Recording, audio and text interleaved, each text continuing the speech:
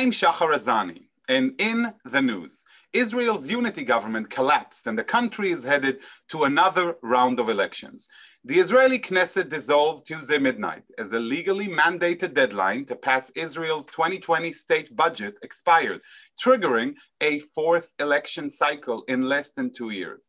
The current Israeli government, a partnership between Netanyahu's Likud and Benny Gantz's Blue and White, was sworn in on May 17, 2020, only a few months ago.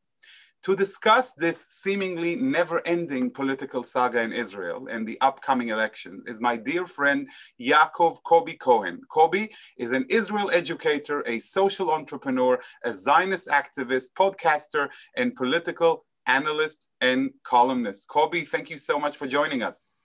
Thank you for having me, and I'm really glad to join you today.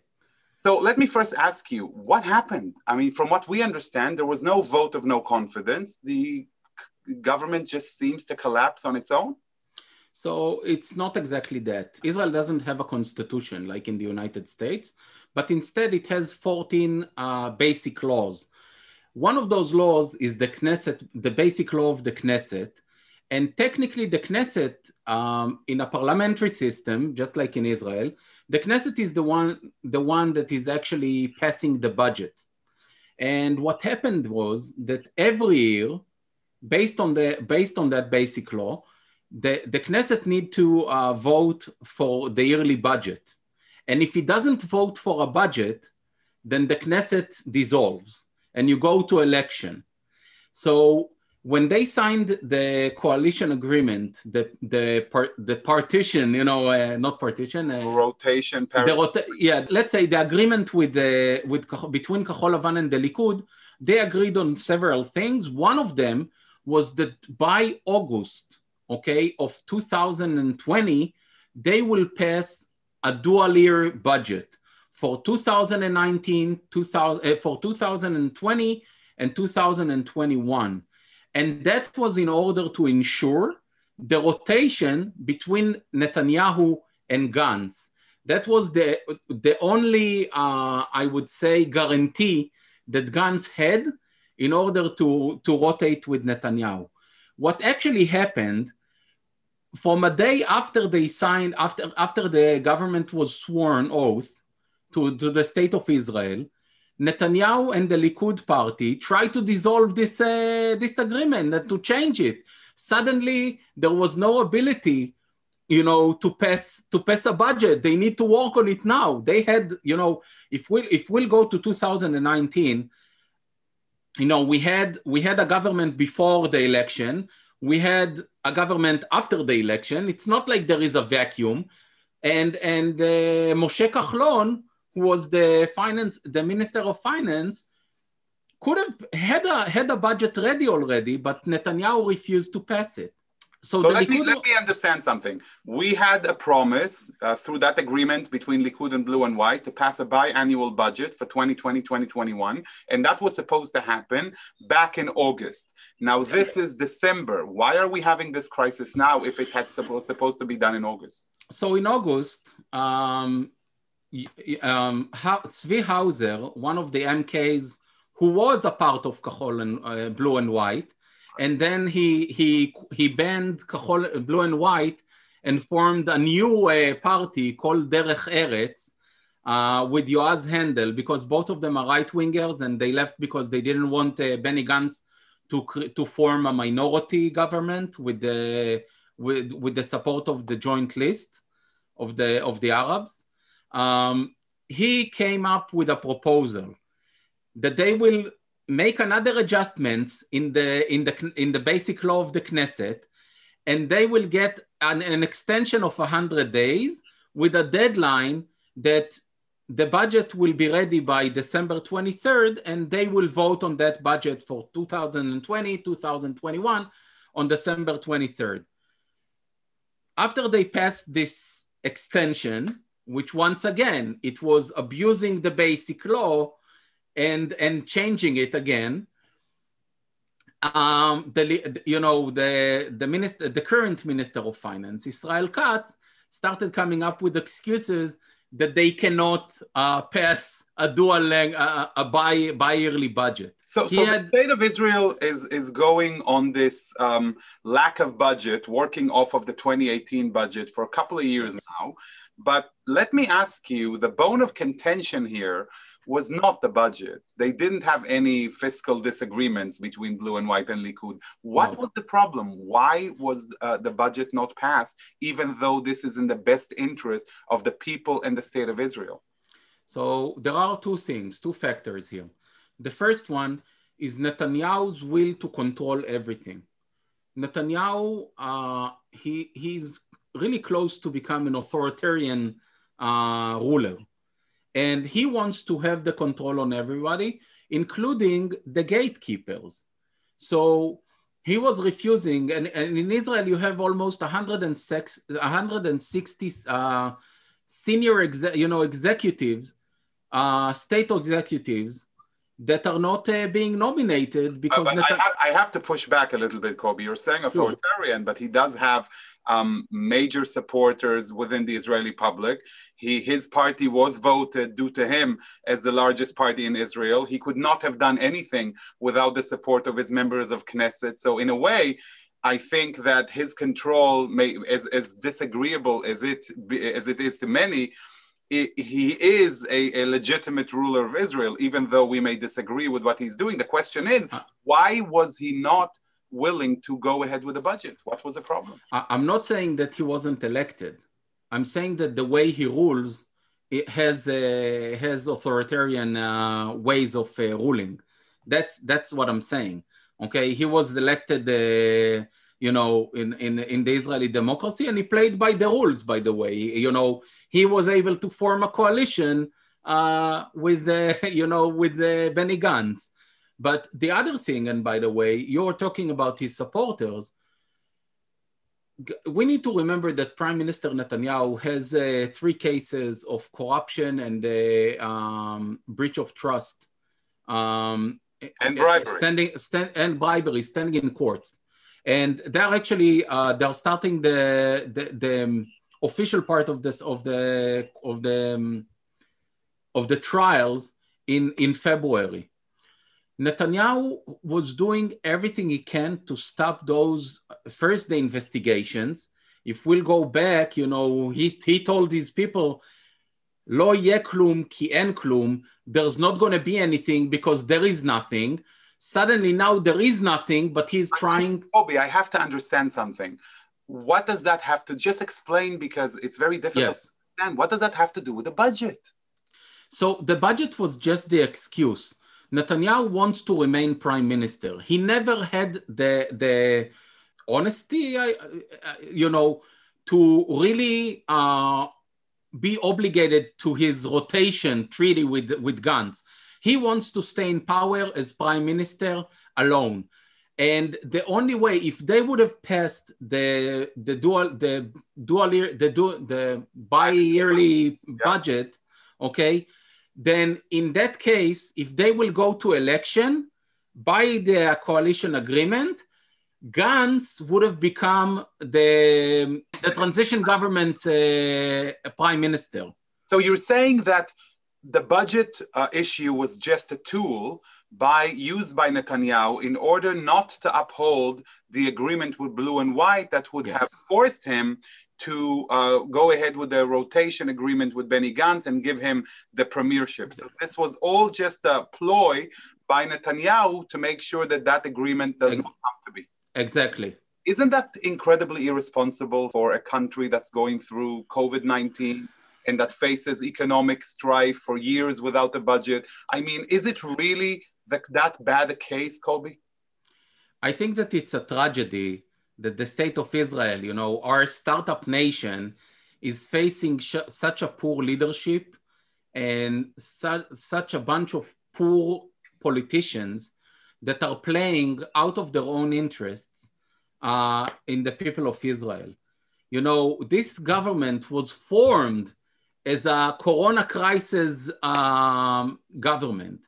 I remember that Netanyahu used to stand every evening after the election and was calling Gantz. So he was saying, I'm calling Benny Gantz to join me so we can fight the COVID together.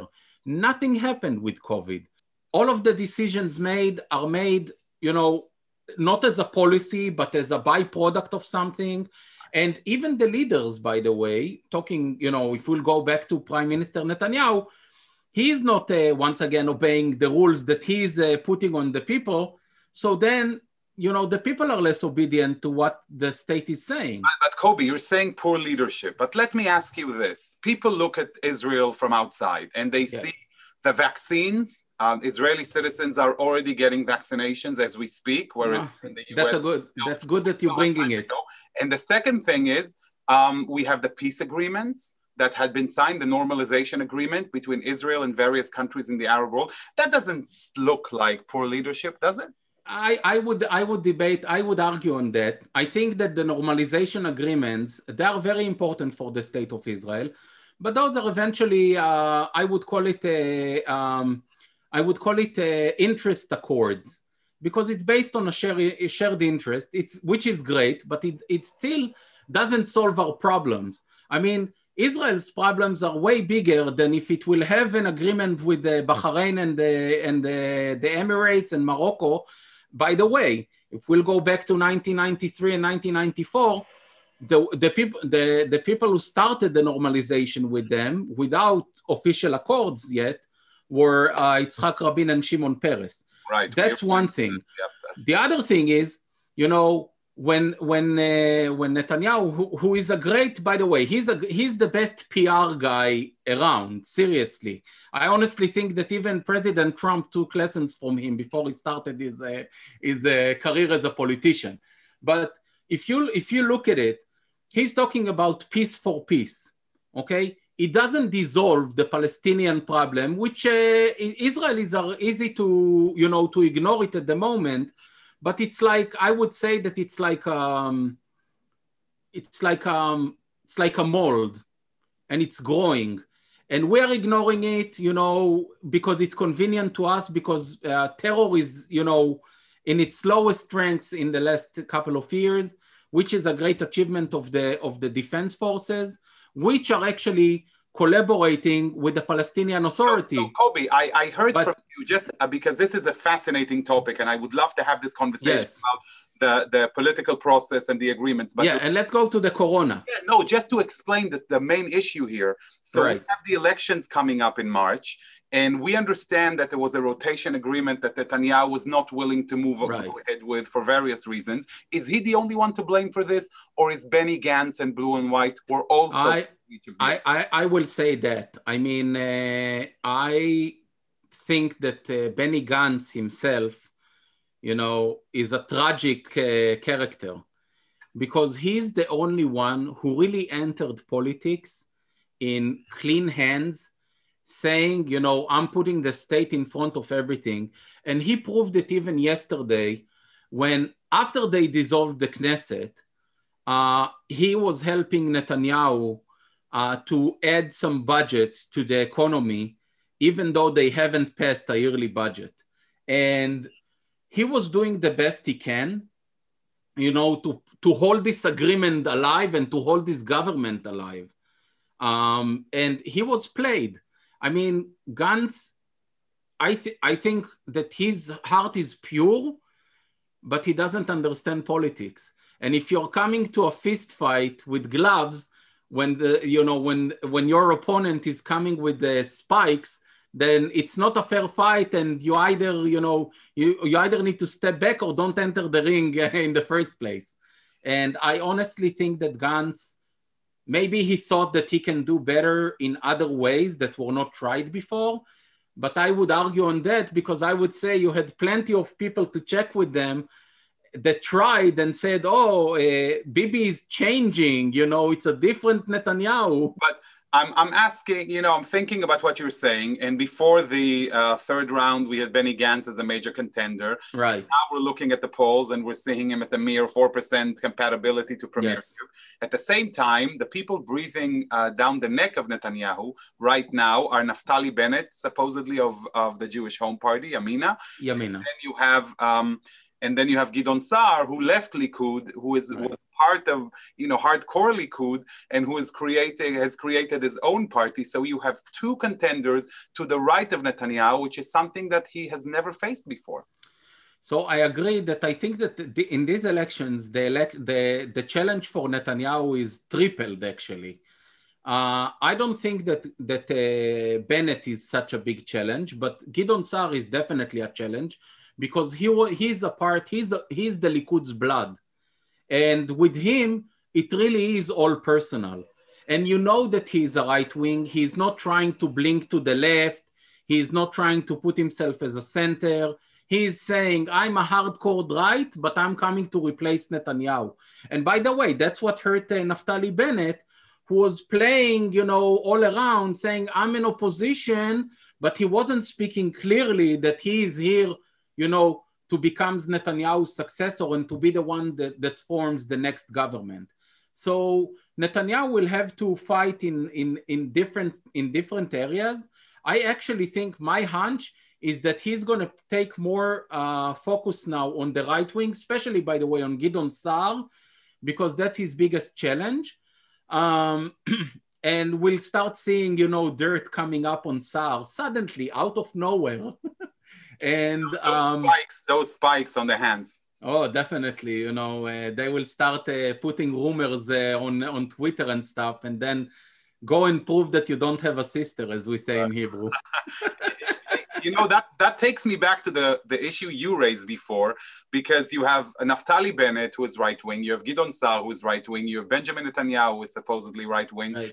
So all in all, if you count the right bloc in the Knesset, you reach about 80 members of Knesset, whereas the left and the Arabs hold about 40. And the question is, what does that say about the political divide in Israel? Have we lost any ideological debates in favor of pro-Netanyahu, anti-Netanyahu? Because I'm still young enough to remember the lovely 90s when we had those ideological clashes, yes. And suddenly, did it vanish? Where did it go?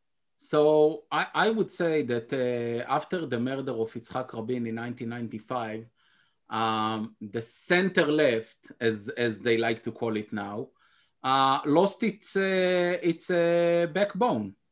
And they started, to being nice to the right wing on one hand, and nobody was responding to the critics. Because look, it's really hard to defend your ideology when you have dead bodies, all around the state of Israel. And so when somebody else has a case and it's harder to defend your case, sometimes you will tend to lose it or, will not defend it.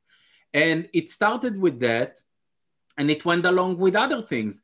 And what I think that the biggest tragedy is that in Mapai, the old Mapai, they had a saying of La Shilton Bchartanu. Okay, we were chosen to rule. And they kept on believing that you can do nothing from the opposition.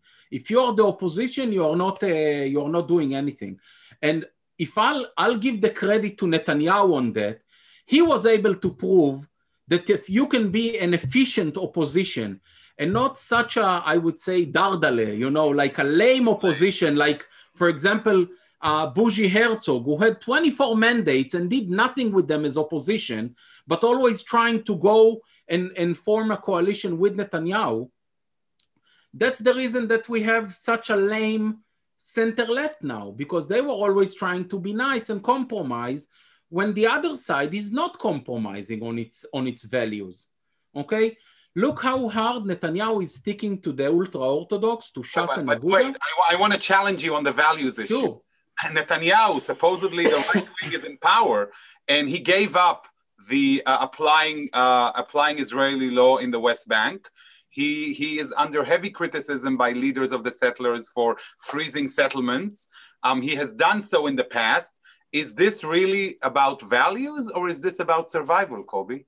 I would say that it's all about money. It's about money and interests.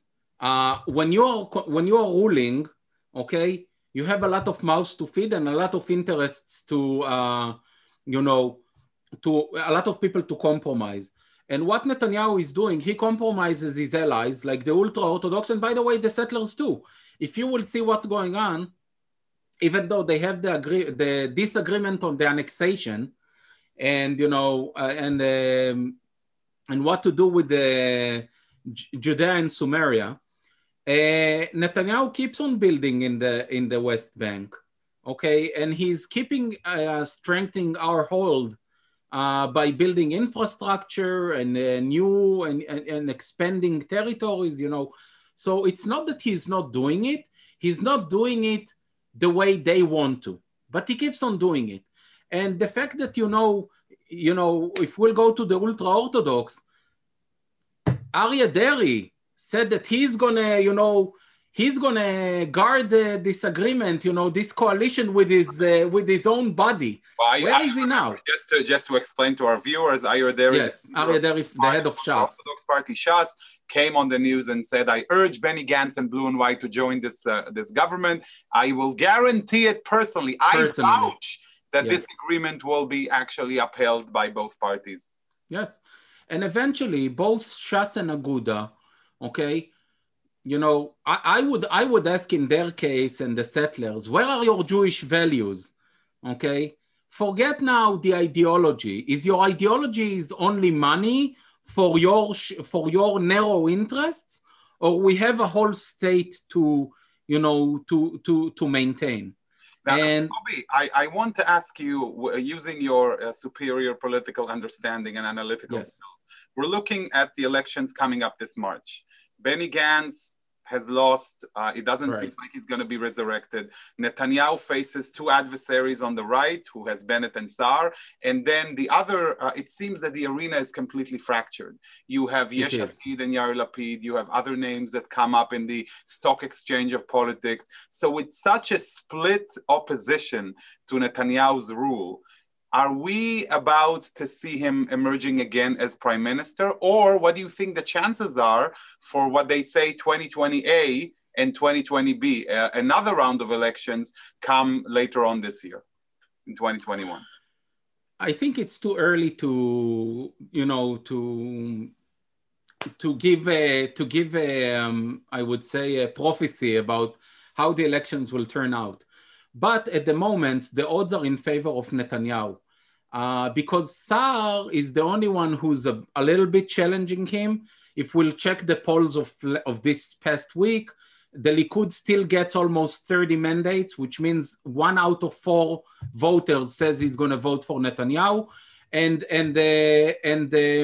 Sa'ar is actually getting 20 mandates. It will continue changing all the way, and especially when we don't know how the final lists of the parties will look like. I think that, it will get more interesting in February 4th, because that's the deadline to hand the lists to the election committee. And starting then, we can actually debate on whose chances are bigger. But until then, we're going to continue seeing, MKs drifting, members of the Knesset drifting from one party to the other, forming new parties, joining forces between parties. I actually think, that if Sa'ar and Bennett, both of them, really want to replace Netanyahu, they need to join forces. But I don't see it happening, once again, first because of ego. And the second thing is that both of them see themselves as the successors of Netanyahu. So if one will have to, give the Bechorah, the first place to the other, I don't see how it's going to work out. I think you have a bigger issue here, because you have Sa'ar, who already came in front of the cameras in Israel and said, if you want Netanyahu to be premier, don't vote for me. And Bennett has consistently and continuously refused to commit so. Right. Well, we're recording Wednesday, and today Bennett is actually going to have a press conference. We don't know what he's going to say. Most likely, he's going to announce himself also as as a Netanyahu's successor. I don't see how it's going to help him that much, because Gideon Sa'ar, that was the first thing he said. Okay, so he put himself out there, and now Bennett is going to be looking like someone who, he's following Sa'ar. I actually think that the best thing for both of them will be to join forces against Netanyahu, but because otherwise they will both join Netanyahu. I mean, at the moment, I don't see any alternative to a right-wing, ultra-Orthodox coalition forming in the next... But the chances are, when you're saying join forces, they can either do it before or they could do it after the elections, bearing in mind how many seats they win in the Knesset, and then maybe pose an opposition, don't you think? Yes and no, because the Israeli tradition is that the head of the largest party is the one who gets the mandate from the president to form the coalition first. Well, even on that issue, there are those who say that it's not necessarily the largest, but I agree. Has most chances or the ability to create a coalition, right? I agree, because if we'll go back to 2008, when it was Netanyahu and Tzipi Livni, then Kadima party had 28 mandates, the Likud only had 27, but Tzipi Livni had no one to recommend her as the one to form the coalition, and Netanyahu was able to form a coalition. Even the Labour Party, by the way, and Meretz did not recommend Tzipi Livni at that time, and she was at the largest party. So you are right, but that's the tradition. I mean, you always have the, the unique cases. But Saar and Bennett can come to the coalition, in theory at the moment, yes, with a lot more power, because Netanyahu used to spoil his allies on instead of his Likud members. So they can come with a lot more power. If we'll take Bennett, okay, Bennett had 2 mandates when he joined Netanyahu as Minister of Defense. Right. So it's like 4. Sorry, not 2 mandates. He had 4. Right. I'll end with a quick question, maybe last sentence from you, Kobi, about the impossible Israeli reality. So even though Benny Gantz and Netanyahu are butting heads, and we've seen what we've seen, they are locked together now in what we call a transitional government, until a new government is established in Israel, right. Something that could take months. So these two have to continue working together. Now it's December, elections are in March, and you're still going to take time until a coalition. Until May or June. So you're talking about, what, 6 months more Half a year, of a coalition between these two people, and they still have to function as a government. Function or malfunction. I think that the Israeli public got used to a malfunctioning government, unfortunately. I think that the challenges of this government are huge. I mean, you're reminding the corona crisis, and now we got some vaccines. By the way, nobody knows the exact number of vaccines, but I can tell you that anarchy is ruling. My parents are on the risk, belong to the people at risk, and they called the local service provider, and they told them, we can put you at the end of February to get the vaccines. There is no real priority in Israel. There is a big balagan, as we say, and unfortunately, it doesn't seem that the politicians or a specific politician cares about it. I think the word balagan is a great summary of our wonderful conversation today, Kobi. I want to thank you. It's always a pleasure having you and listening to your analysis. I look forward to our future conversations. I know we're going to have many of those as the elections are near, and of course, the post-election analysis. Thank you so much for joining us. Thank you, Shahar, and thank you to our viewers. It was a pleasure being here with you. And thank you all for watching. And to all, we say stay safe and stay healthy. I'd like to thank our director, Sloan Copeland, JBS's managing director, Dara Golob, our technical manager, Michael Paley, transmission manager, John McDevitt, and to our producer of In the News, the wonderful Carol Lilienthal. For JBS, I'm Shahar Azani. Until next time, see you soon and lehitraot.